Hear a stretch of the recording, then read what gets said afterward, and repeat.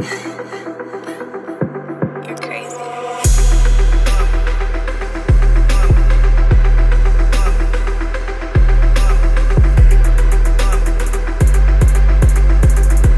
What's going on, everybody? Welcome to another episode of the Viall Files. I am your host, Nick, sitting here in sunny California today.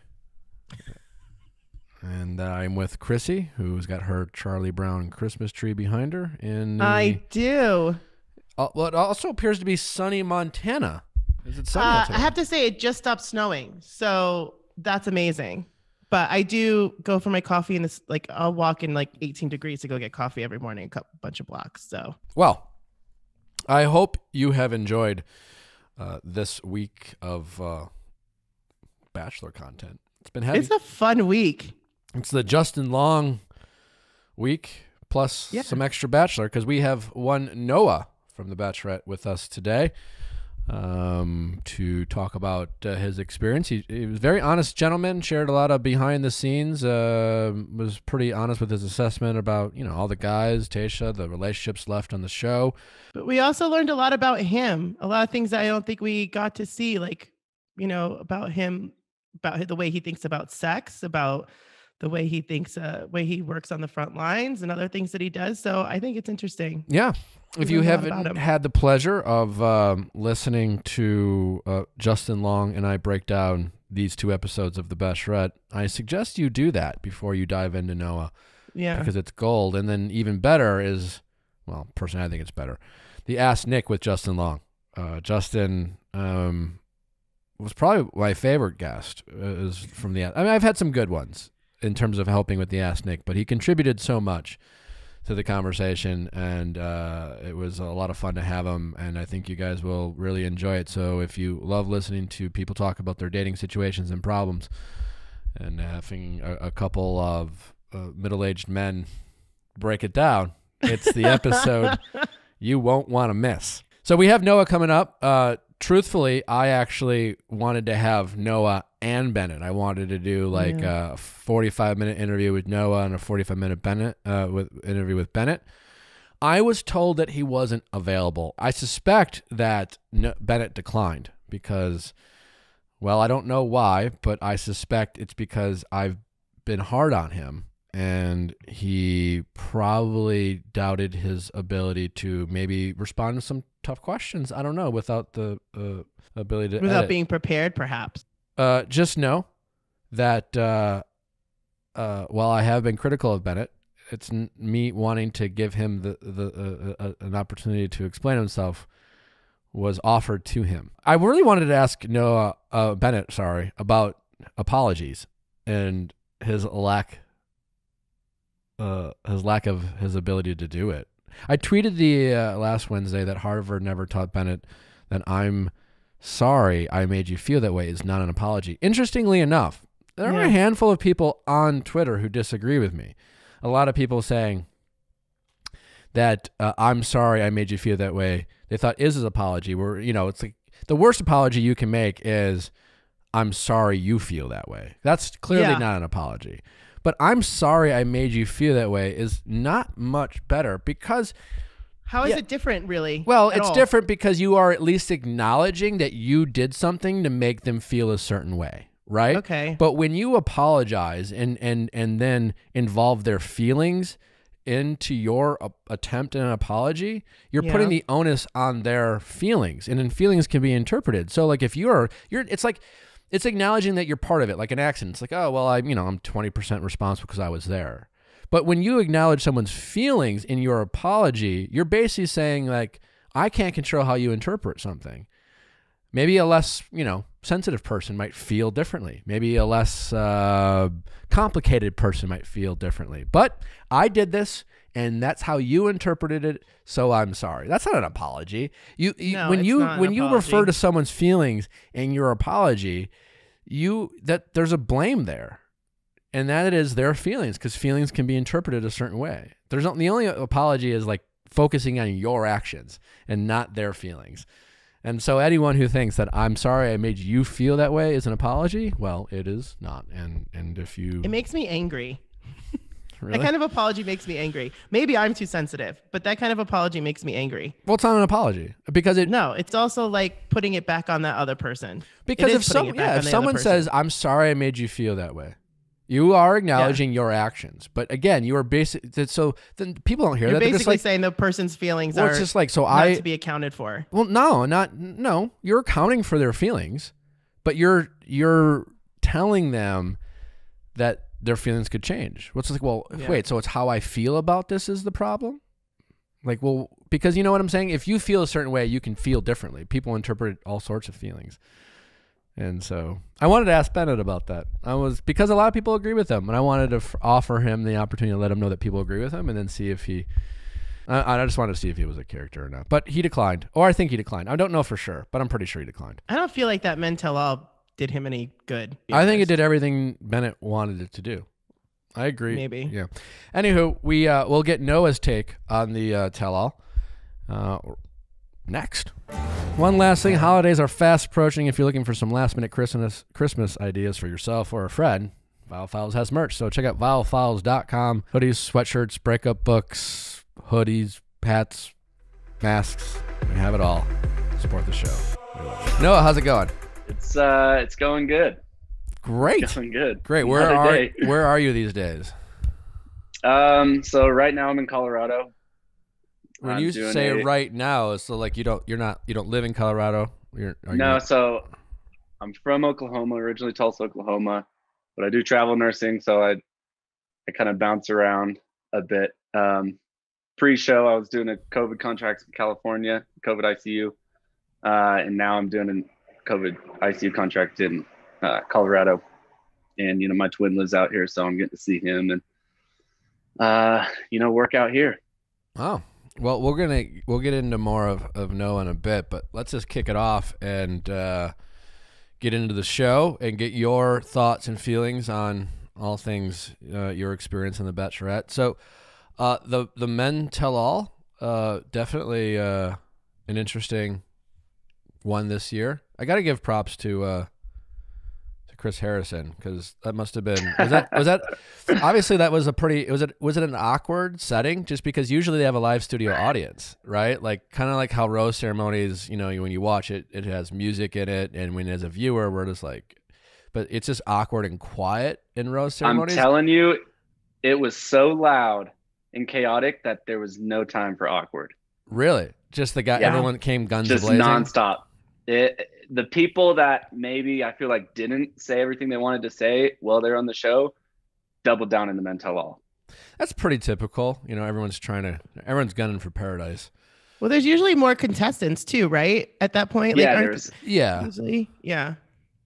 There's only a few of us, and obviously there's still old tension and beef with me and Bennett, and Bennett's got his henchman Ed, and then Kenny, I knew Kenny would be, coming in hot. I didn't expect to that level. I mean, he doubled down. So Ed, I've been critical of Ed on this podcast. Just a scotch. You have to. No, he's and I don't know, like, and I got to the point where I felt a little bad, because as I've mentioned over and over and over, like, I recognize that all of you, like, I don't know any of you people, right? Like, I get certain glimpses of like, yeah, he's probably a dick in real life too, or I find this person interesting, but I reserve all judgment for your personalities until if I ever meet you guys in person, right? But so I felt a little bad for Ed, right? And then he had to like his arguments. He seemed like Bennett's henchman. Was him and Bennett just kind of a pair during the season? Like, were you surprised by that? No. So Ed, the funny thing is, even if you don't know Ed, when Ed got the Man-Child Award, everyone knew he deserved that. You don't need to know him off the show for. Tell us why. I mean, because you forget how old Ed is. You're like, oh yeah, Ed. I mean, Ed's in college. I think Ed's like late 30s. Okay. But you'd never know. Why? You'd never know. You'd think Ed's like 23. Because he's just a goofy, he's a man-child. Ed's for sure a man-child. And now, I like Ed, but you just forget that he's like a grown adult. Give us an example. I mean, a lot of the stuff he says, he's still a party boy. Ed's still in Miami, going out on the yachts with the freshman college chicks, and then he's got to go home to work. Stays up all night, and then he's got to wake up and go to work in the morning. But if you only saw Ed, you'd be like, oh, this guy's not a grown man. He's a man child. I mean, he just acts like you forget how old he is, and he's funny, but yeah, he's for sure a man child. And you ask about being a henchman on the show. He was Bennett's right-hand man. I mean, the whole time it'd be Bennett and me going at it. And then out of the left corner, you just hear Ed yelling, hear Ed's voice. And you look over there Ed, why are you talking right now? What do you have to say? And he would just back up everything Bennett has to say regardless. You said before we started recording that you spoke with Ed this morning on the phone. I did. I spoke with Ed this morning. Who reached out to you? So I saw Bachelorette ABC had posted something about Ed. It was some of the guys about the men tell all, and all the comments were like, why did Ed have a glow up, and where did Ed get a neck? And why am I attracted to Ed? So it was really funny because we made fun of Ed because he looks like, Johnny Bravo, and he's got no neck. He was always asleep. So we always made fun of him for that. And then I said, dude, Ed, the tables are turning. The ladies like you now. The people like you. So I called him just to check up on him because I do like Ed. He's funny. Him and I had our beef for quite a bit. And then he finally was like, I'm done with this. I'm getting out of this.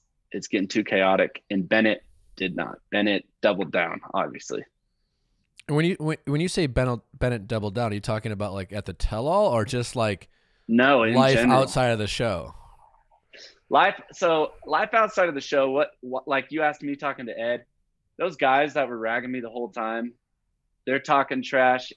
You'll see it in their interviews and everything. Now they want to be my best friends. And I'm like, all right, I don't care. I don't hold anything against anyone. I do think Bennett, I told Bennett if he brought his little smug face to Oklahoma to get smacked in the mouth. People in Oklahoma would not do well with Bennett just because we don't talk to people like that. Do you want to fight Bennett? It is what it is. Would you fight Bennett? I'm not gonna. I wouldn't fight Bennett. It wouldn't be a fight. I'd feel bad at the end of it.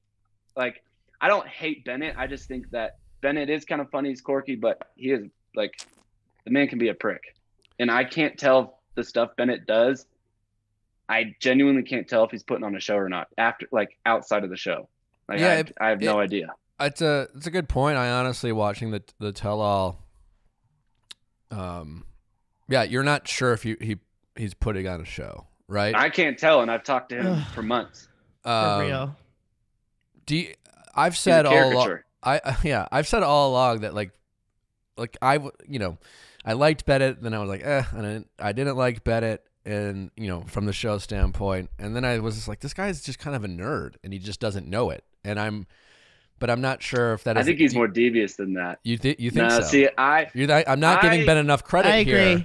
I agree. The whole time, Bennett would come at me, and I was like, dude, I don't want to be a part of this. And I started to like Tayshia, so I'm like, nobody that's in all the drama ends up well. They're fun and they're entertaining, but if you actually like the person, you're not going to go far. So I was like, I'm trying to stay out of the drama. And, I gave Bennett the benefit of the doubt. It's a hard word to say in a row, but I gave him the benefit of the doubt thinking he just doesn't know, he's just kind of clueless, which is funny why he, gave me that EQ speech.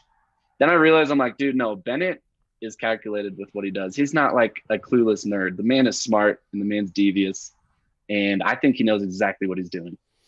But it took me a long time to get to that point. Yeah, you said he was meticulous in the way that he plans it, which that scarf definitely says I'm meticulous in the way I plan. Yeah, I told Bennett when we were going at it, they didn't show this, but I'm like, Bennett, I apologize that you've lost nights of sleep over me. I should be apologizing to you because you stay up all night thinking about what to say, doing all these little things. I'm sorry that you're so caught up on this, but he's meticulous. I mean, he's a devious guy. I still can't tell because I can't figure him out, but I do think he's a lot more meticulous and intentional with what he does. There is nothing more satisfying than making lasting memories with the people you love. And people always say it's the thought that counts when it comes to great gifts. Well, Storyworth is one of those great gifts that help you make lasting memories, and it's truly all about thought, right? What is Storyworth? Storyworth is an online service that helps your loved ones share stories through thought-provoking questions about their memories and personal thoughts. It's a fun new way to engage with family, especially those you can't see in person. Every week, Storyworth emails your family members different story prompts, questions that you've never thought to ask, like, what's a small decision you made that ended up having a big impact on your life? And if you could see into the future, what would you want to find out? And one of my greatest pastimes as a kid was hearing my aunts and uncles and my parents tell stories of their childhood. And this is a great way to learn about that and have a memory. And then after that, Storyworth compiles all these stories, including photos, into a beautiful keepsake book that ships for free. A unique and fun, memorable, meaningful gift. Storyworth is the thing for you to get. Give your loved ones the gift of spending time together wherever you live with Storyworth. Get started right away with no shipping required by going to storyworth.com/VIALL. Get $10 off your first purchase. That's storyworth.com/VIALL for $10 off. I think being particular is a great thing, and you want people to be snobs about things that you want to enjoy without them being dicks. You know, you don't want them to be snobby dicks. Press House Coffee. Not pretentious. Not pretentious, but particular in how they make it and craft it, because the people who make Press House Coffee are passionate about their coffee. One could say they're snobby and particular about the coffee. They don't come from that elitist culture that you sometimes find with your coffee house baristas who just make you feel like insecure about just wanting a regular cup of coffee. They do all the work for you. Their signature blends like Dream Spot Espresso, Blueberry Muffin, Tavern Blend, even Chill Wave for cold brews. Created with no added or artificial flavors, just carefully selected coffees from around the world. Plus, every bag is roasted to order, ground any way you liked, and shipped to you within 72 hours for peak freshness. You're not getting grounded things, that were grounded weeks, months in advance that they just kind has of a package it staleness for to you and send it. They package it right for you. Trust me. Order Press House Coffee for yourself and your coffee-loving friends and family for the holidays. You'll even get 20% off if you go to our special URL right now at presshousecoffee.com/VIAL. Don't wait. Go to presshousecoffee.com/VIAL. If anything, what are your regrets from the show? So when I leave the show, I pretty much put it all out there, honestly. I said that to Tayshia. She said, it just you weren't my person. Looking back, I realized I took the high road with how I handled Bennett. You have no idea how hard it was not to just go off on Bennett multiple times. Rip him anew. I could have buried Bennett. And when he came back, I could have ended Bennett. I think my only regret is not calling Bennett out for pulling the I love you card to save face, so he didn't look like a Harvard douchebag. That's really one of my only regrets. But I also your regret is not going more for Bennett. It's not going more. It's just not the stuff he was dishing out and the stuff he did. I was the first one to call him out anyways. Everyone knew that Bennett's condescending at the house. Everybody knew that.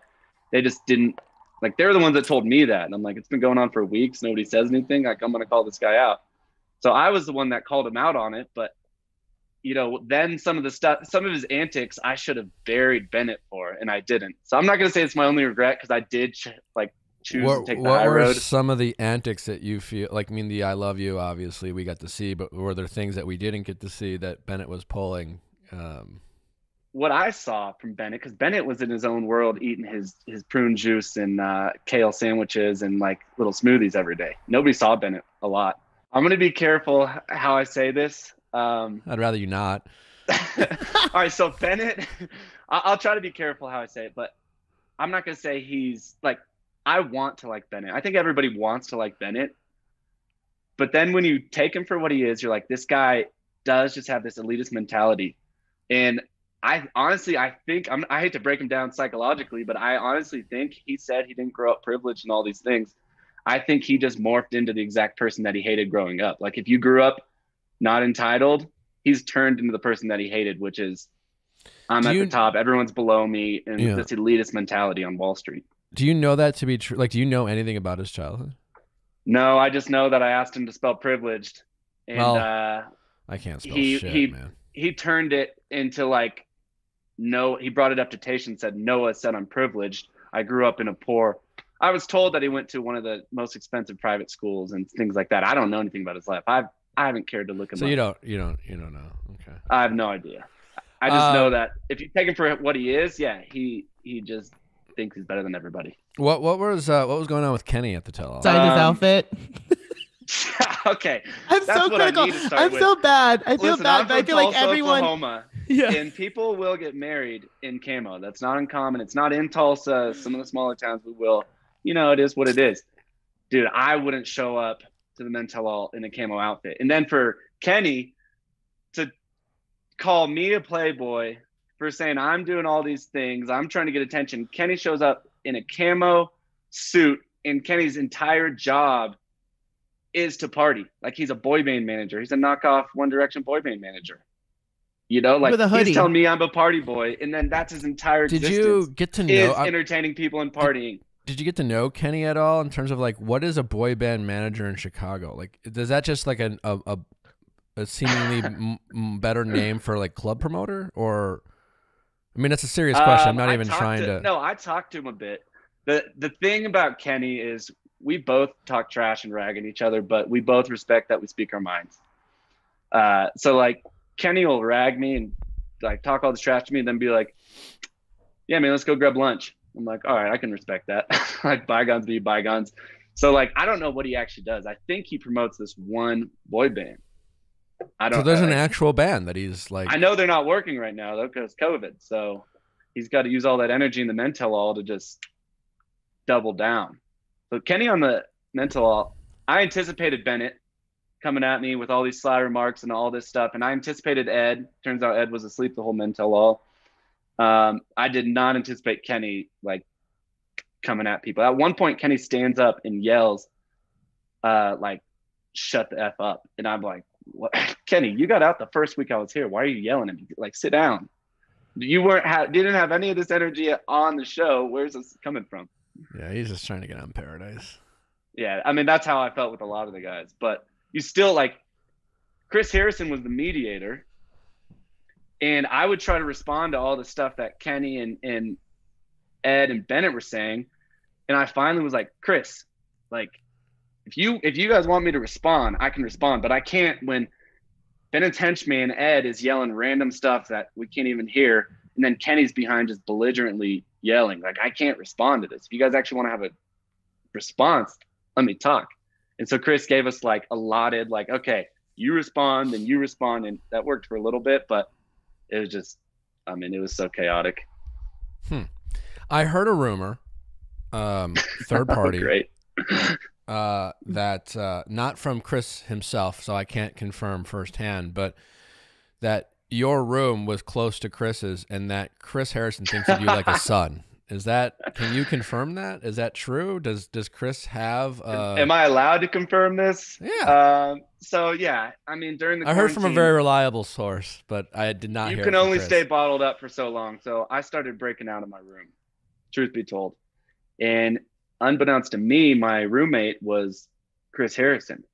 So I'd be out by the pool. When you say roommate, like you guys shared a wall? He was across the pool. He was across the pool. Gotcha. So that's why I showed up on set like so tanner than everybody. I just been laying by the pool with Chris Harrison, drinking champagne all day. And it turns out Chris is super cool.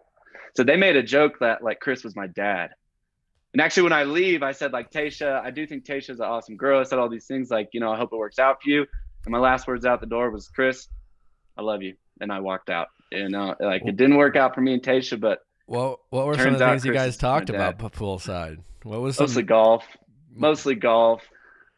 Midwest stuff, mostly. We're talking about South stuff. He's from Texas. He's from. But he went to a school in Oklahoma. Yeah, that's right. He played soccer in Oklahoma or something like that. Yeah.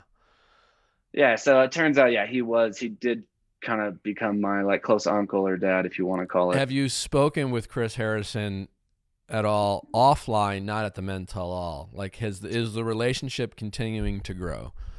Listen, Chris is a popular guy. And so no. I mentioned him once in a golf DM.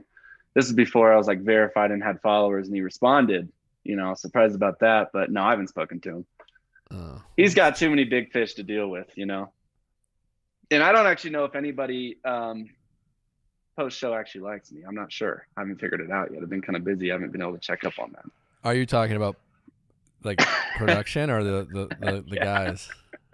How do you feel about your time on the show? Like, did you have fun? Like, what, like, because, like, you know, you were accused of being the shit starter. You were there, like, some people, probably even some fans, I'm sure, or certainly the guys, like, because you came in late, you were just some sort of plant, right? You were there to stir up drama, and cause a ruckus. Yeah. How do you respond to those, you know, accusations, whether it's from the guys in the house or people watching? Here, what I think is, we saw it with Ed and a lot of the guys. Everybody's looking for somebody to blame. Yeah. Tayshia sent me home. It's Noah's fault that I didn't get, you know, it's Noah's fault she didn't have a connection with me. I'm like, all right. People, like, since I came in late, and I came in pretty unapologetic, and I said I'll call things how it is, and, you know, that is what it is. I had a lot of blame and a lot of targets on my back. The fact that people thought like I was working with production and doing all these things. No, I came in when they already had this whole group, this, you know, Boy Scout group of like loyalty based off of trauma from Claire. So I came in and I didn't really take no for an answer from the guys. Like, they shut Spencer up, put him in a corner. And I didn't really. I was like, I haven't done anything wrong. I have this target on my back for not doing anything wrong. Like, they're going to dislike me as long as, like, no matter what I do.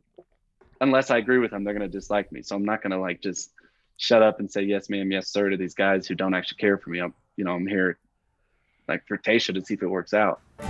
Nothing like updating the photos that your parents have at their house for you so that they know how hot you're looking. You don't want your parents to have old photos of you hanging around your house when their neighbors come over and they see your bad haircut you got 2 years ago. No. Update family and friends with the most current photos that you have with Skylight Frame.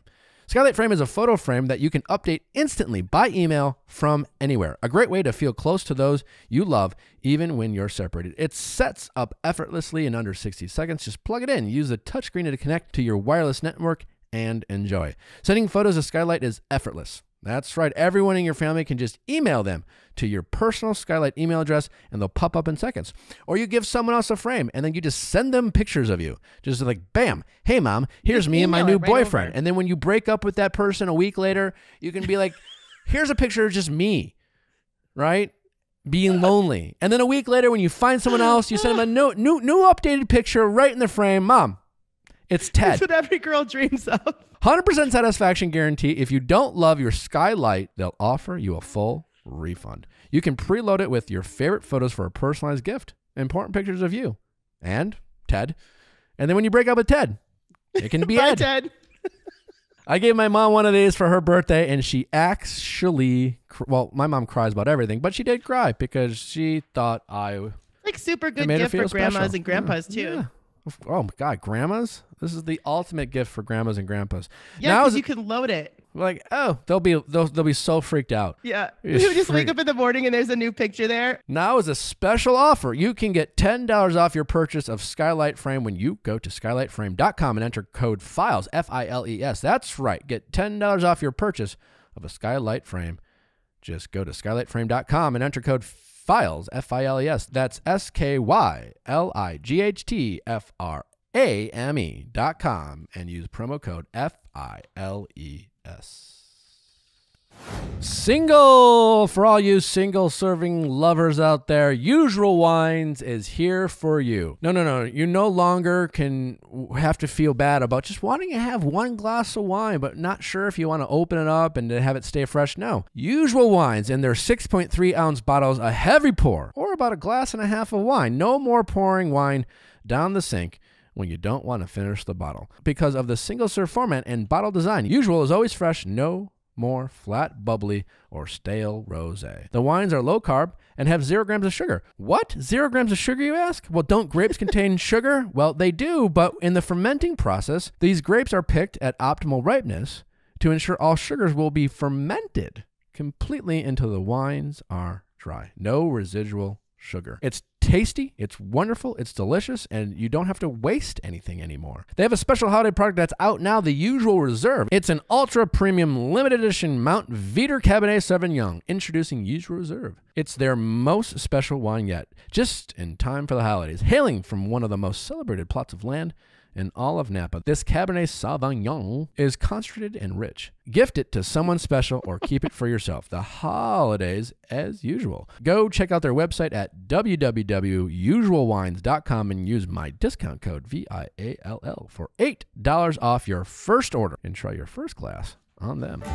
Watching you on this season reminded me a lot of when I was on Andy and Caitlin's season, like the combination of both, of just specifically Caitlin's like showing up late, being the outsider, you know, and being friends with a lot of those guys, but like just there's definitely a mob mentality, you know, and if you're and people kind of go with whatever they think is the popular thought or the idea or the safe idea, and it's hard to be an outlier in that world. It's hard to think for yourself, and I'm not talking about producers. I'm more talking about the pressure you feel from the house, right? It's like showing up to a new high school and wanting to be liked and make friends, so you just kind of become agreeable, right? What they don't show is that I did actually have relationships with some of the guys, and we're super I've close. no doubt you did, yeah. But a lot of the guys that I was in relationship, like had like friendships with, were more quiet. Or, you know, there's a few of them that'll have my back and are outspoken, you know, Ivan, Riley, DeMar, Spencer, and Chasen, you know, I was cool with, but like mostly Ivan, Riley, and DeMar, they were outspoken, you know, like, yeah, Bennett's a dick. Ed, we don't know what he's doing. But for the rest, it was Bennett in the house versus a bunch of the guys in the middle that were back and forth, and then me and a few people. But yeah, it's the mob mentality. If you don't do what they say, you know, you're somehow in the wrong, and everyone agrees with it. You know, like it could be a complete lie and everyone will agree with it. Can you help us understand? I know like recently Tayshia was on Ellen and she mentioned that her most awkward conversations were with Spencer. But this is a guy who, you know, apparently like he's a very attractive guy. Like you both came in late and you both came in hot, right? Like Spencer was like probably came in a little hotter than you with his line and got the first impression rose. And you know, a lot of people thought you and Spencer were going to kind of take over the show. And you keep, you know, standing up for what you believe and not. It would have been nice to have Spencer there the whole time, but I'm going to be honest. Spencer was my roommate. Okay. So you know how it is with the roommates. The mics are off. It's just gossip, you know, and you freaking stay up all night like little schoolgirls and giggle and gossip. Spencer was my boy, but I kept saying Spencer got shut up from the guys. And then he really, I'm telling you, they just put him in a corner and he kind of accepted that. And I'd always be like, dude, Spencer, like say something, or like, don't let him shut you up. It makes you look like, I don't know, it makes you look kind of weak. And if you do like Tayshia, like, honestly, I think you and me could take the whole house. Honestly, I told him that. I'm like, we could take the whole house. We don't have to be like, go out of our way and be a bunch of like idiots, but these guys, like we could handle these guys. Just keep speaking up for what you want, and came in, keep going hot like you came in. And he didn't. He kind of like, I think they got to him and he kind of got shut up. I think Riley got to him when Riley called him like a bologna sandwich. I was there for that. They didn't show the stuff I said. When Riley was going at him, I was like, oh, Spencer's done. Yeah. This is a Chicago, you know, a dude from Chicago that's an attorney. And then Kenny also was the one that was like, yeah, Spencer, you're a dickhead. And like 3 other people chimed in, and Spencer at that time looked at me and was like, kind of like, you gonna help me? And I kind of said like, this isn't my battle. The only thing I did say, you didn't help your boy? Well, I did, but the only thing I said was like, dude, you guys are judging Spencer and you don't even know him. You're calling him a dickhead because he made some joke, which honestly was funny what he said. I thought it was funny. It's hilarious. It sounded like, and what we saw is that while you might not have been Tayshia's person, you guys had seemingly some sort of real connection. Like when you talked to Tayshia, it seemed like you felt validation from her. You gave a little bit, she gave some back, and it felt like you were basing it on that. And so it seemed like you were willing to continue to push back on these guys and fight because you felt validated by what seemed to be your sincerity about going for Tayshia. You referenced that a couple times already in the conversation. And I guess based off of what we're hearing from Tayshia on Ellen is that there, other than the first impression rose and thinking Spencer was really hot, like there wasn't much of a connection. So here Spencer just like, I don't know if I really like this girl. She doesn't like me. These guys hate me. And so fuck it. Like, I'm just whatever. I'm not going to be an asshole. He was kind of like, I mean, he was put in a corner. They shut him up. He's like, I got to be careful now. And I think in doing so, he also questioned if he liked Tayshia or not. Sure. You know, and that's nothing wrong with that. Like, why am I like, I'm just here. I think that's why it was awkward. Like, you know, she thought he was a good looking guy, but he's like, she said the same thing to me that she said to him. You remind me of my exes. And I called her out on it. Yeah. I didn't take that. I told her, hey, if you want me, because I do like you, if you want us to work out, you could do this, but if you want us to never work out or any relationship at all to never work out, quit comparing people to your exes. I'm not your ex. Like, I called her out, and Spencer said she said the same thing to him, you know, just the SoCal boy. So she got that vibe from both of us. I heard that Spencer's so good looking that he just probably has never had to try for anything in his life when it comes to relationships. And so that makes sense. If he shows up, he gets some early validation. He's like, yeah, I'm used to this. Like, I'm used to this, like, show up, smile, say hi, get a first impression. He doesn't have to do much. He doesn't have to say anything. And then all of a sudden Riley, probably for the first time in his life, you know, Riley yells at him the way Riley did. And then he's just like, I don't know, Tayshia seems cool, but like, you know, probably not my person. It's not worth it. And he folded. Yeah. He folded. And you didn't. So is that because, you know, I've been saying like you and I similar in the sense that like, you know, you come from a large family, you got to fight for your bowl of cereal, let alone a little attention from a lady you like. Do you think there's a correlation there, or like what's the difference between you and Spencer in that regard of not being intimidated by someone who's just coming at you for no reason? So I think the difference between us has nothing to do, or it only has to do with how we grew up. Yeah, I grew up with 10 brothers and sisters. We always had foreign exchange students in our house, 7 brothers. And, you know, my parents weren't rich. Like, we were poor. Like, me and my twin were paying for our own high school at 16 kind of thing. Like, if you want something, you fight for it, you get it. But you don't just do it like arrogantly and blindly. That's what, like, I check myself every night. That's why, like, after I'd gotten a fight with every guy in the house, I checked myself. I was like, are you in the wrong? And I never thought I was in the wrong. So I was like, no, I'm not going to put up with this. Like, these are just like, this is middle school drama from a bunch of grown men, and I haven't done anything wrong. So, you know, I didn't think I was in the wrong. So I grew up like, you fight for what you want, and you get it. And if you can't get it, you put in everything you could, you know. But I think that's the only difference between Spencer and I, is how we grew up. Yeah. I was critical of you last week in the sense that when Tayshia said, I don't think you were ready for marriage, you walked away, she comes back, you're smiling. I mean, granted, that's just like, you know, them showing you smiling or whatever. They, you know, clearly the show, you don't have to comment, wanted to make, you know, you look like this kind of, the Tic Tacs, dude. Yeah, the fuck boy, the Tic Tacs, the smirky grins, the awkward smiles, blah blah blah. Like, that's not on you. But what I was critical of is that it seemed like you didn't really push back at the time. Now, were there conversations at all that you had with Tayshia about you not being ready for marriage, and why did she keep you around if she thought that was a legitimate concern? So it's the same answer with how it all started. How it all started was when I went up to Tayshia and was like, hey, these guys are questioning the rose. And all I wanted to ask her was, if it's legit, like, did you just give this to me as some gimmicky little rose? I'll go home. Like, I don't care to be here. But if it's not, you know, I'll stay and ignore the dudes, whatever. It blew out of proportion. It turned into this whole thing.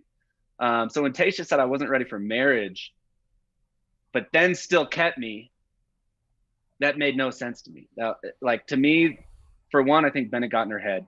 Bennett warped her. He talked to her for like 35 minutes. He's a manipulative dude. It showed that she shut him up. No, she was so confused. I saw the look in her eyes after she talked to Bennett. She was so confused. So I thought she was honestly confused about what she wanted to do, where she was in the show, the feelings she had. To me, she said she had feelings for me, but I made her nervous. Like she wasn't sure if I was more than like, I'm a high risk, high reward kind of guy is kind of how it was equated. So when she said that you weren't ready for marriage, but she still kept me, I was confused. It made no sense to keep me there. So it didn't show that I talked to her. I did talk to her like, what are you talking about? I'm not ready for marriage, but I'm still here. Like, send me home. What'd you say to her? Send me home. Yeah, I said, send me home. I said, why don't you send me home? What'd she say? I'm trying to think exactly what she said. She basically was like, I don't want to send you home. So I'm like, all right, now I'm in this weird juxtaposition where you say, like, I think she said I'm not ready for marriage because she had her doubts and insecurities about me. But she knew she had a connection with me. Like, I did have a chance where I'm like, you can say I'm not ready for marriage. I'm exactly in my life where I want to be for another person to come in and I'll take care of them and we'll have a great life. Like I told her all the things that objectively put me ready for marriage, and subjectively, I thought I was further than a lot of those, guys that said they're ready for marriage, So I did have the conversation with her. In her response, it was always like a confusing response. And to me, that spoke that she didn't really know. Like she was just confused. Yeah. But I told her to send me home. I'm like, send me home, honestly. Like, I'm not going to leave because I do have feelings for you. And I know you have feelings for me, but what are we doing right now? What is this? Like, I don't know how to navigate this. And it was awkward. It was so awkward. I didn't kiss her. I didn't kiss her for like a few days. And I'm like, this is weird. I don't know what to do, but we're both still here. Did you think when you got sent home, were you kind of expecting it? All right. So once Bennett came back, that's when I knew, okay, all the cards are off the table. I'm done for. Like, I thought Bennett's gone. Thank God I can finally focus on once Bennett and Ed left, there was no drama. The house was like a paradise, dude. It was an oasis. No drama. All the guys are cool. We're all chilling. It's great for you, bad for the show. Yeah, great for me, bad for the show. No, Bennett left, and I'm like, great. Tayshia and me can focus on things that aren't related to drama in the house because I got no chance if I'm always in drama. So when Bennett came back, I was like, all right. I said one of us is going home, and I hope Bennett doesn't cause hell on his way out. That's exactly what he did when he came back. Like, there's no way I can get out of this. I knew I was going home. I started cheersing to the boys. I'm like, boys, it's been a good run. Like, I just thought there's no way that Tayshia keeps me after this, with Bennett coming back and those four guys still there. All right. Interesting. I put my hands up, honestly. Yeah. How'd you end up on the show? So my little sister actually nominated me. She was at a Bachelorette party with her friends. She called me and was like, hey, we want to put you on the Bachelorette. And I was like, all right. Like, I didn't think it would actually happen. I'm like, all right, sure, whatever. I sent them money for Margs. I'm like, have fun. Sure. Then I get a call 2 weeks later when I'm in California doing a nursing contract. And they're like, hey, your profile came across. We want to interview you. I was like, I still didn't think it was happening. So I got off shift. I drove there, stopped at the mall on the way and got clothes. This is my 5th shift straight. I'm like so cracked out on coffee that I'm sweating when I'm sitting there, dude. I'm just a mess. Didn't interview for 2 hours. And they're like, hey, if you're serious about this, we want you. And I'm like, if it actually happens, I'm serious about it. But if not, like, I didn't think it would actually happen. Sure. Yeah. Why didn't she nominate your twin brother? He's married. Oh, okay. That might be a dicey. I mean, that could be dicey. Listen, we're at the point where that might make for great TV and the people might like it. But did you ever say my twin's married and he's ready for marriage and we're twins? So like the apple doesn't fall. Like we're basically the same. Card. Yeah. Are you identical or not? No, we're fraternal. Okay. So you can't really say like we're basically the same DNA minus like maybe. If I'm pulling hey, look at my twin. My twin's ready for marriage. If I'm having to bring people in, I'm way off. Get me out of there. Where do you fall in line in your like where you and your twin? I'm in the middle. I think I got to count. This is funny. 7 and 6. I'm in the middle. You're in the middle. Yeah, there's we're 26. There's an 18-year-old and a 35-year-old. How'd you get into nursing? I it sounds funny. I was always told I should. And I'm like, all right. Yeah, sounds like the show, you know. I'm like, all right, yeah, sounds cool. But then once I'm here, I'm in, you know. But I was just like, based off of my personality, I like to help people. The freedom that comes with it. I was like, yeah, I'll try it.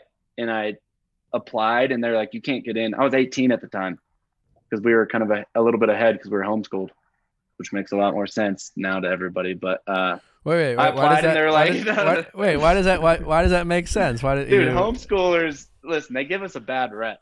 Yeah, no. But my family, I'll say this, my family, I grew up driving in a big red van. All of us would get out like the Brady Bunch. We all freaking wore matching clothes. Like, we were that stereotype for a while. Yeah, it's my life, dude. Did you homeschool? People don't creep too hard. Did you homeschool all the way through? I went to a small private school freshman and half a sophomore year. And then we started doing concurrent classes in college. And my dad was like, all right, you guys can like dick around in high school. And because we were repeating classes with concurrent classes, because it counts high school and college. It's like, you guys can dick around in high school or just go to college. So we were like 16. We were like, I don't know, Aaron, do you want to go to college? He's like, yeah, sure, dude. And I'm like a Bieber haircut, dude. I'm like, have the Bieber haircut. I was like sick. I was super short at the time. He was like 4 inches taller than me.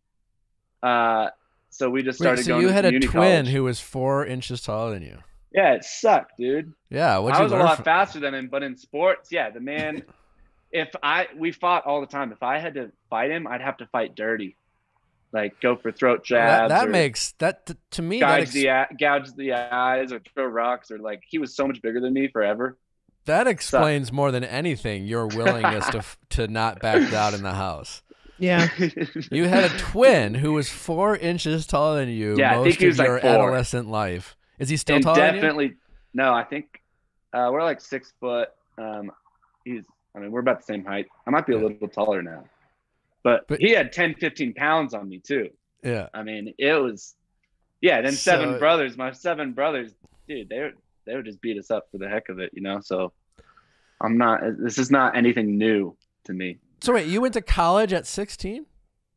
We started concurrent classes at 16. I don't know what that is. What is concurrent that's classes? Like you go to the community college, you can skip high school, go to the community college, and you get high school and college credits. So we were doing, by the time I was 18, I was done with all my prereqs. Wow. So then that's when I got into nursing. So you've been a nurse for how long? Since 2016. I never even think about it. I've been traveling for the last 3. Interesting. Travel nursing. And you're on the front lines of COVID. Yeah, I've been in this since last December. So you've been doing this since last December. I was doing this. At first they didn't call it COVID, and then it started to. They started to call it COVID, but it was nothing big. Then we started testing heavily for COVID, and we're like, oh, this has been the same thing. Yeah, up until the show. That's because when it was clear, I found out it was clear, and I'm like, all right, listen. I told myself I'm ready for this because I am. You know, I think I'm ready. So then I find out it's clear. I'm like, she's 39. Her personality isn't mine. I can't tell what she's like. So I'm like, but I'm going to just show up and do it. And then we were at the hotel and they canceled it because of COVID. We were supposed to go to the mansion the next day. So wait, you were in the original lineup. Yeah, I was in the first casting. So then when it got canceled, I was like, dude, I'm just going to get back to work, get back to my normal life. You know, I was like, if it happens, it happens. But like, I'm not going to put my life on hold for this. Yeah. You know, I don't know. I didn't think it would happen the second time around. Interesting. And then was Spencer part of the original lineup too? Like you guys showing up? No, Spencer was later on. Okay. That's why it's all interesting to me. I mean, they knew my personality. I came in hot, you know. Yeah, I mean, Spencer I think came on later. It makes a lot of sense. Yeah, and they probably found Spencer, you know, in the time they had off, and you know, you two were probably better suited for Tayshia anyways, right? So it makes a lot of sense why you guys showed up when you did. And probably to your benefit, like, yeah, it totally worked out for the TV standpoint. Because had you showed up early on. In Claire's, dude, I would have turned into a Yosef. Not as bad as Yosef, but I would have got so fed up with Claire's like nonsense, dude, I would have been pissed off. Like watching, that's why I said looking back, watching the guys look terrible. And it's not their fault. They just look like they're getting toyed around with. I'd ended up getting pissed off. Or Claire would have liked that I'm like a younger guy that fights for her, and I would have made it like far. But I think I would have gotten sent home, and then I would have never met Tayshia. So let me ask you this. You vaguely try to defend Yosef. I want to give you an opportunity to be clear about and I don't know. Like, do you think in any way he got a bad rap or so are you saying you appreciate why Yosef was frustrated, but how he handled his frustration, maybe you don't agree I said with? this at the men tell all because Yosef's there. I said, listen, dude, I don't know you. I only saw what I saw. I don't fault you. Like I'll defend him in the fact that he spoke up to her. Like, hey, I think this is wrong. If he would have only said that, he'd have been cool. Then when he starts bringing up, like he went so far left about how she's the oldest, his daughter should never meet her. He just kept going and going and going. And that's where he looked like a dick. And then he defended himself. You know, at the men tell all, he got crucified. Oh, Even Chris Harrison roasted him. Yeah, I couldn't believe it. And he wouldn't back up what he said. So there's no way I'll defend Yosef on that. I'm just saying if I was in Yosef's position, I would have been pissed off. I'd have been frustrated. I can't blame him for that because they were getting toyed around with by Claire. Like blatantly. You know, we have the final three. I'd love to hear your thoughts on Ben. Who do you think is right for Tayshia, like for someone who had a connection with Tayshia? I'd love to hear your thoughts on the rest of the season going forward as you see it. Right now? Okay. So the funny thing is I had conversations with all these guys. I talked to Ben by the pool, actually, and he brought up the same things he brought up to Tayshia. And I like kind of consoled him like, dude, it's a big deal, you know. The suicide, you're referring to attempted suicide to Ben. Yeah. Okay. I'm referring to like a lot of the mental illness and things he talked about. We had conversations. The thing I didn't like Ben is he kept trying to like, for some reason, put me under his wing. He said this in another podcast. He saw a younger version of himself. I'm like, dude, you're 4 years older than me. I'm not a younger version of yourself. So that was the only thing that got me annoyed with Ben. But we talked about a lot of this stuff by the pool. And I think he's a good guy, you know, a cool guy. He's interesting. And I wanted to know what his conversations with Tayshia were like. Because to me, I was like, why do you say that? It's just because Tayshia actually didn't open up a lot to the guys. A lot of it was Tayshia listening. And I don't fault her for that because she's the Bachelorette.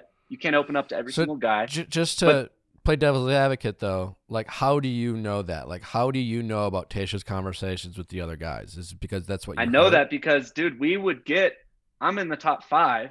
Right. I'm having conversations, you know, with some of the guys, and like Ben never knew she was divorced, and he's top 4, and I'm like, okay, like, really? What else don't you know? I'm like, what have you guys talked about? You're this far. What have you talked about? A lot of the information, like, these are the top 4 guys we're all talking about Tayshia, and they have no idea some of the stuff like Ivan and I are talking about. We know way more about her life, and some of the stuff she told me, they had no idea. And I'm like, all right, you guys are front runners. I consider myself a front runner until Bennett came back.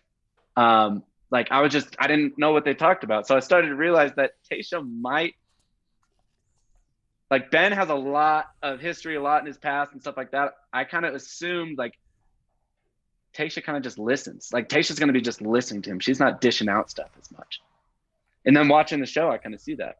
Yeah. Well, so do you feel like that's on Tayshia, or do you think it's on the guys not asking Tayshia questions? Because I feel like it sounds like you are clearly a great conversationalist. You have had a unique life. You have this large family. You have interpersonal skills, right? And so it sounds like you're aware to, like, in a dating situation. I wish I was the most intelligent, though, man. I wish I was. Yeah, it would help me to have self-awareness. You got some. I like you have some bitter snark in you. I enjoy that. But do you put that on the guys, or do you put that on Tayshia? Or who do you put it on both? Because it's fair to criticize both, but who do you think it was more? Do you think it was because, like, in that situation, Tayshia has the power. As the Bachelorette, it's a very intimidating atmosphere. Sometimes you don't know, like, do I just answer questions, or do I get to ask? You obviously are one of those people in that show who really understood. I'm not going to ask for permission. I'm just going to do what I want, and someone will let me know if I should, like, do it differently, right? But in that world, it's hard to do. A lot of people show up and are just like, I don't know, what do you want me to do? So who do you think's more to blame? I think if we're going 50-50, I have to blame Tayshia, because you know how it is. The guys know, okay, I got a little bit of time. I'm going to basically like checklist, say some things about me so I have an impression on Tayshia. Then as you get further along, you're like, okay, she knows a bit about me. Now we can start having real conversations. But honestly, I will play devil's advocate because she is a good listener. Mm-hmm. But I also think that, you know, if you're getting that far along with some of these guys, you should be telling them some stuff about you, you know, and like, it's wild like, to me that Ben had no idea. Yeah. That she was into, I don't want to say a therapy session, but it turned into like a 30-70 combo. Like the guys are 70%, Tayshia's 30%. I just want to put a timestamp on this because I can only imagine this episode airs and then you can get a lot of people trying to defend certain things. So when specifically did you have that conversation with Ben? At what point and that he acknowledged that he had no idea that Tayshia had been married before? Oh, here, listen, you're going to want to ask Ivan about it because me and Ivan towards the end, we were super close. And me and Ivan are talking about some of our things about Tayshia and random things. And we were all sitting in the hub. I don't remember exactly when it was, but it was very far into the show. We were like, yeah, dude. I said, like, yeah, she got divorced when she was my age because her and I had a long conversation with Blake, like before Blake's one-on-one. I'm like, yeah, she got divorced at my age, and I understand why she's got hesitations with me and stuff like that.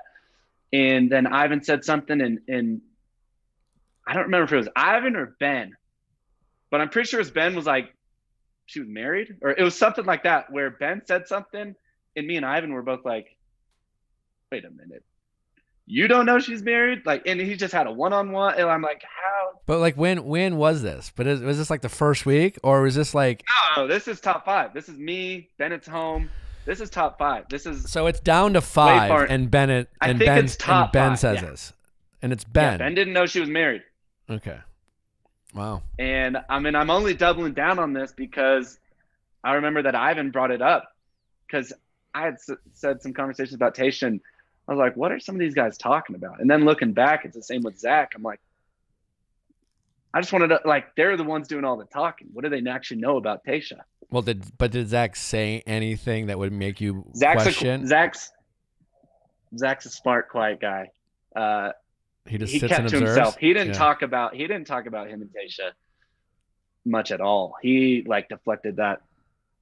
I mean, he was like, I don't care what you guys are talking about. You know, he was very quiet about Tayshia. Oh, that makes sense to me. That usually, in my experience, that tells me that he took that relationship very seriously, and it was probably different than the rest. At least from Zach's point of view, my guess is Zach felt like his connection with Tayshia was drastically different than anyone else's. And we all did, though. Everybody did. No, I know everyone does, but Zach's the guy, though. Zach's the guy that Tayshia probably needs, but she might not necessarily want.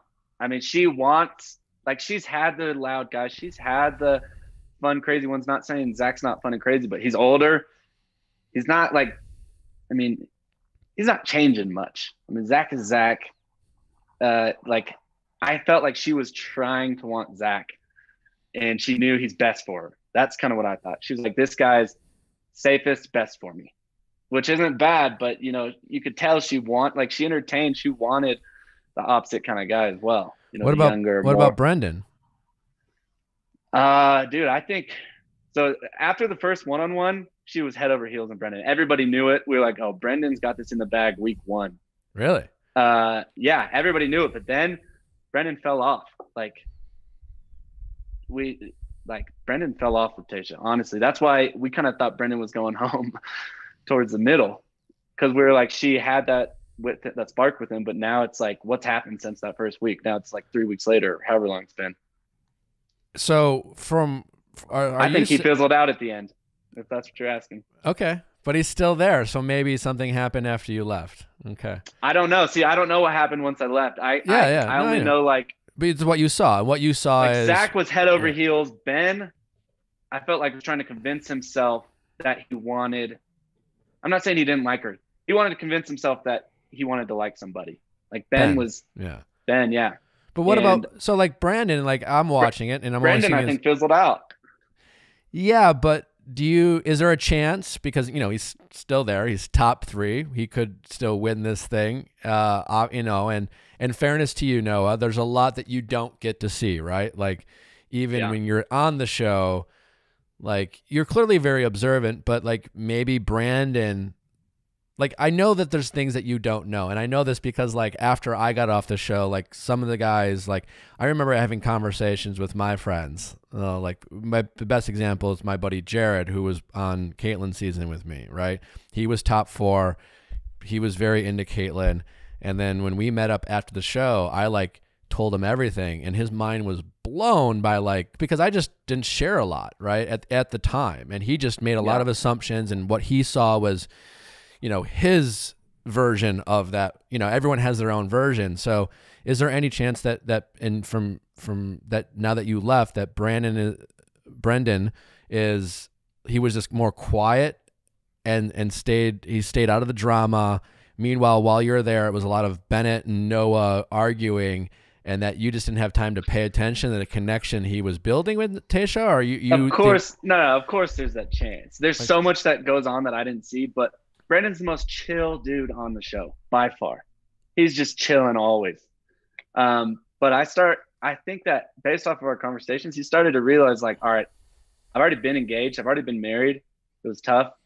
I'm about to do a blind shot in the dark for another engagement that I'm going to have to get my family involved. And I think Tayshia had these same thoughts. Like, it's getting real now. Like and you could tell Brendan something switched where he's like, oh, it's getting real now. Like, do I really want this? That's just what I thought. I don't know what they talked about. I don't know.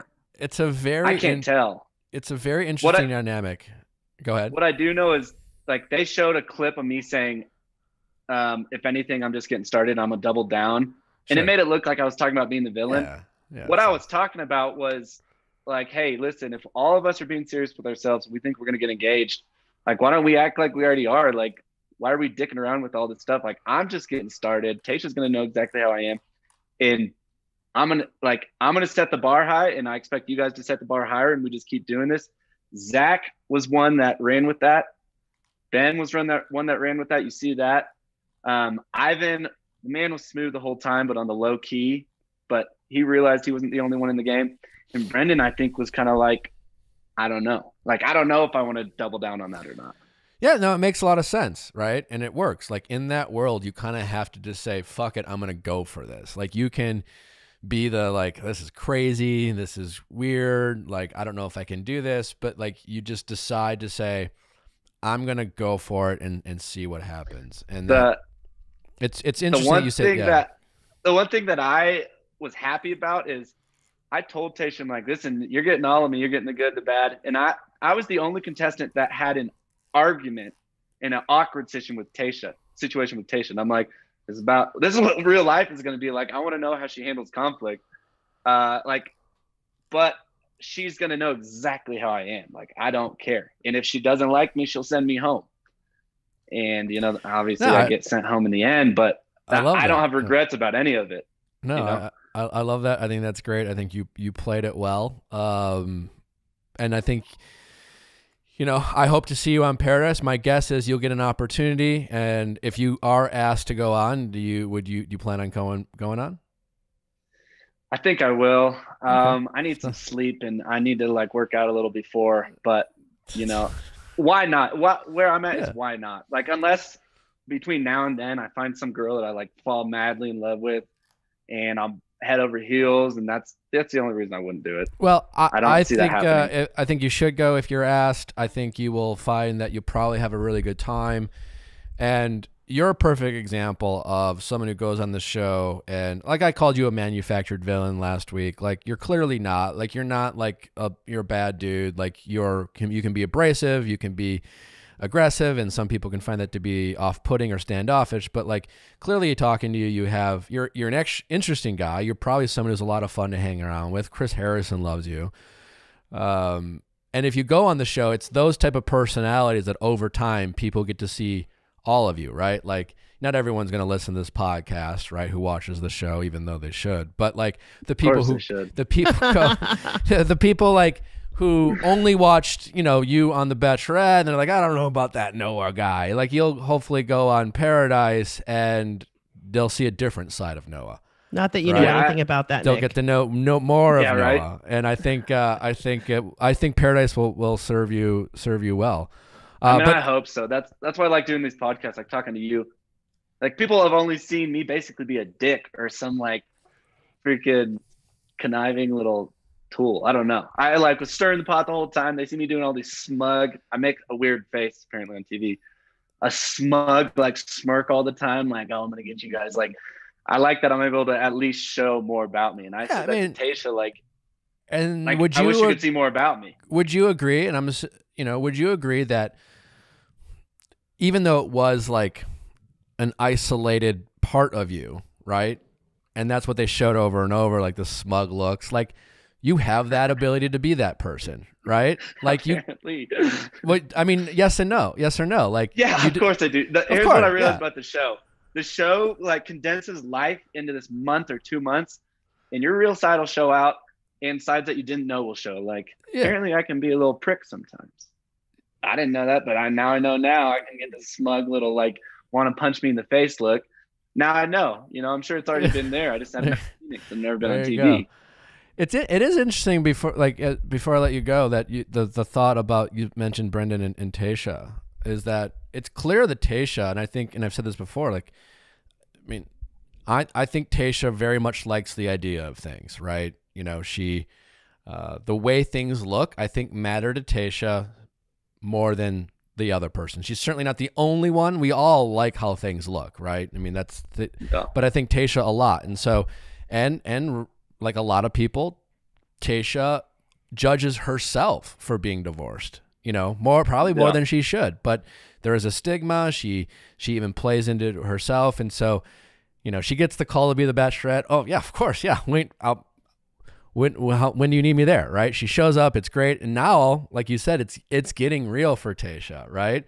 And now it's like, fuck, I'm going to get engaged to one of these guys. Family's going to be involved too. And I want it to work, and I don't want this to not work. And I wouldn't be shocked if Tayshia thinks a failed engagement is as much of a scarlet letter as a failed marriage. It's not, and I hope Tayshia doesn't judge herself for that, but I can see her being hypercritical of herself and her choices. And I think that will be interesting. And it is interesting that you have someone like Brendan, who's similar in that regard in terms of just self-conscious about, his past and wanting it to work out. And yeah, it gets real fast at the end. You don't really think you're about like, it's a show, right? You're like, it's a show. But then when you get to the end, you're like, no, this is real, actually. I mean, there's going to be a ring involved. And I do think Tayshia, just like Brendan, I think Tayshia showed up wanting to fall in love, do the whole thing right. I said on my way, or towards the end of my time there, I told Ivan, because I talked to him a bunch. I'm like, dude, listen, I know she wants this to work out and wants to be in love and all these things, but she doesn't know what she wants right now. Honestly, I could tell that, and I'm not going to fault Bennett or the whole process. I could tell it's getting real for her.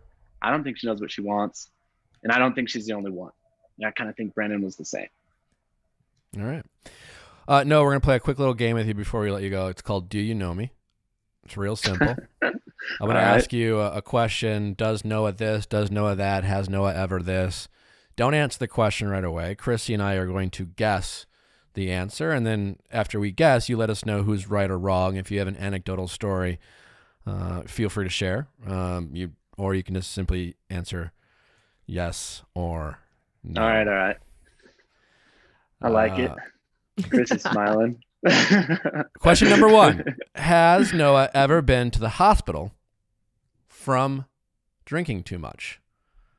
Has Noah ever been to the hospital? I'm going to say no. I'm going to also say no. Can hold his liquor and absolutely not. Never. I would be so embarrassed. I see that in the ER too. And the funny thing is, Tayshia just on Ellen said most likely to get drunk at a rose ceremony is Noah. And I think she forgot that Ed was always. I was even gonna there, 'cause I'm say pretty sure Ed would be my was call, and always I- freaking asleep or blitzed or something. So she said that. I'm like, what? But no shot. I don't drink like that, honestly. I definitely drink, but I'm never like super drunk or anything like that. No shot. Because I work in the hospital. I'd be embarrassed. Question number 2: has Noah ever gone to therapy, not including talking to a therapist on The Bachelor? I'm gonna say no. Yeah, I'm gonna say no, but he'll need it in like 10 years. Yeah, right. He's got I'm enough not siblings above to be it. his I'm therapist. not above it at all. I feel like I'm normally the one doing the therapy though.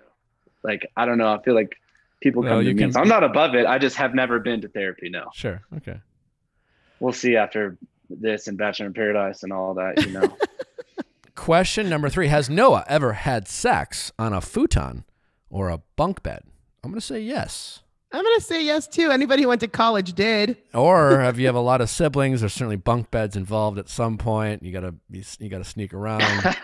What? So now you're having No, sex next to your family? I mean, I have never had. I've never had sex You're in my talking about parents' the house. twins, of course, the twins. No, I never have actually. And honestly, that's a whole nother topic. I pretty much didn't have sex for a long time, and I still try not to, which is funny. Interesting story, you know, different time. But no, I never have. When you say you try not no to have, knuckles to my twin, you know, having sex on the bunk beds. I never had that. when you say you try not to have sex, what do you mean? It's just personal and kind of religious reasons, and you know, I'm Okay. I'm wanting to get married, and I think like having sex isn't hard. Every guy can say that. I want to have sex with my wife and get crazy. You know, we'll stack bunk beds and have sex on all four. Why when I'm didn't married. you say that on the fucking Bachelor? No. I said a lot of things. You know, it's not all shown. Wow. You want to say that again because the women want to hear it. yeah. What about stacking? Oh, listen, I'm No, not, about saving yourself. You didn't say you're not a virgin, right? No, I'm not a virgin. But I you think want there's to. a lot to sex. Like Yeah, I'm not okay. someone that just likes to just go have sex. Obviously, I like sex, but I'm not just like having sex like just because. You know, I think it's more special. You than would that. like to save some of those kinky stories for your wife. Yeah, me and my I reserve a lot for my wife. You like some random chick's not going to get every side of me. Ugh, Noah. Now I'm falling in love with Noah. Oh, dang it! Now Dang Chris it. and I are in love. Got it. This is kind of a well. Question number 4: has Noah ever had a broken heart? I honestly don't know about this. I'm gonna say I'm yes. gonna say yes. Especially after the conversation we just had. I'm gonna say yes. Yeah. Yeah, I'd say. I mean, I've definitely been in love, and I've definitely had a burn. I mean, it depends how far you want to take broken heart. I've definitely felt some sting, and really, you know, been down about a person. I mean, I get through life. Like to me, I'm like push through everything. It doesn't matter. It'll all work out. But I've definitely been, you know, lost some sleep over a girl. Which I love my sleep. You do. You do. But no sleep loss over Bennett.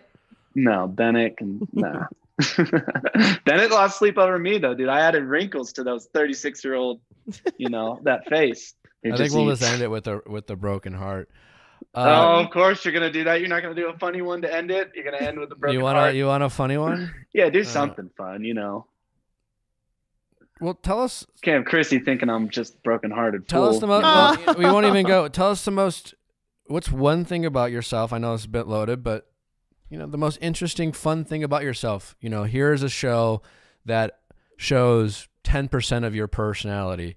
Give us another percent of Noah that we haven't had a chance to show or appreciate. I think people would be so surprised.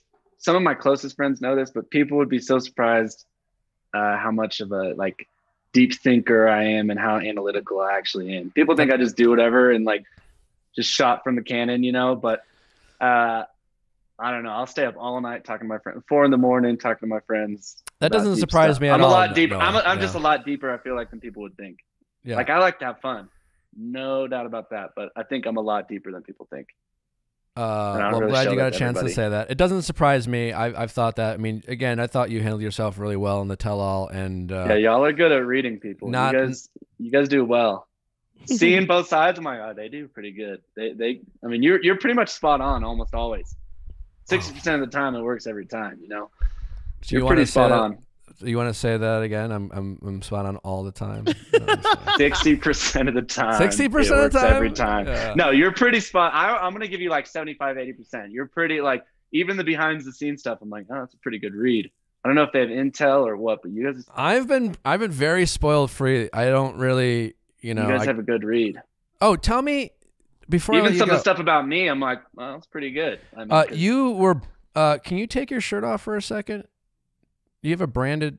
You've been branded, yes? Oh yeah, I do. Wait, what's happening? How'd you know that? How'd you know that? I got some intel over the weekend. Yeah, so they didn't know that. They didn't know that. It was one of the executive producers that actually was like. Go up to the camera. I can barely see it. All right, hold on. Oh my God, what is happening? This just turned sultry. You've been branded. Files. Yeah, well, you have a cross. You've been branded with a cross. Right here. How? Why? Tell us the story. All right, quick story is road trip with my best friend and my twin across the U.S. I can't believe my second podcast I've ever been on. I'm shirtless. But I quit my job. It was before he started college. We had no plans. We were just going to end up in California. The whole thing took like a month. Just sleeping in the car, doing crazy stuff. In Sedona, my friend was like, hey, if I buy this brand, will you get a brand? I was like, absolutely not. You know, this is a frat boy too. Everybody, they thought it was fun to get branded. So I'm like, no. So he's like, I'll buy it if you do it. I'm like, all right, fair enough. So like 2.5 weeks later, yeah, I mean, I'm like, all right, twist my arm. Yeah, I'll get branded. So like 2.5 weeks later, we're on a beach in La Jolla, bonfire, random chicks. A random trucker ended up getting a brand with us, which is another crazy story. Nobody even knew him. He just wanted a brand, always had since he was like a kid. But he pulled it out and was like, no, you said. And it was our last night. So we put it in the fire. My twin and him each got one on their arm. We all did it to each other. And honestly, my dad, my family, my parents, friends think it's the stupid thing I've ever done. I like it. No tattoos, but I have a brand. No tattoos? So yeah, it's for the memories, and honestly, yeah, it's there. It's not going anywhere. X marks the spot. I did get in the ocean right after. Well, it's kind of cool. It's a cross over your heart. I dig it. Did it hurt, man? Or did you have to put like ointment on it? Did it get infected? Right after, like right when it happened, it didn't hurt. But like every day after that, it was terrible because I was playing volleyball, and one time my wetsuit got stuck to it while surfing. I had to rip it off. Dude, it was miserable for like 2 weeks. One of the first times I ever cried was because of this brand. I was making out, kissing this girl, and she scratched my back, and I forgot I had a brand, and she went across it, and my body like went into shock, just start crying. But like it hurt. Yeah. Poor Noah. Does Tayshia know you have a brand? I think she asked about it, and I deflected the question. Wow. I don't remember. It's all a blur.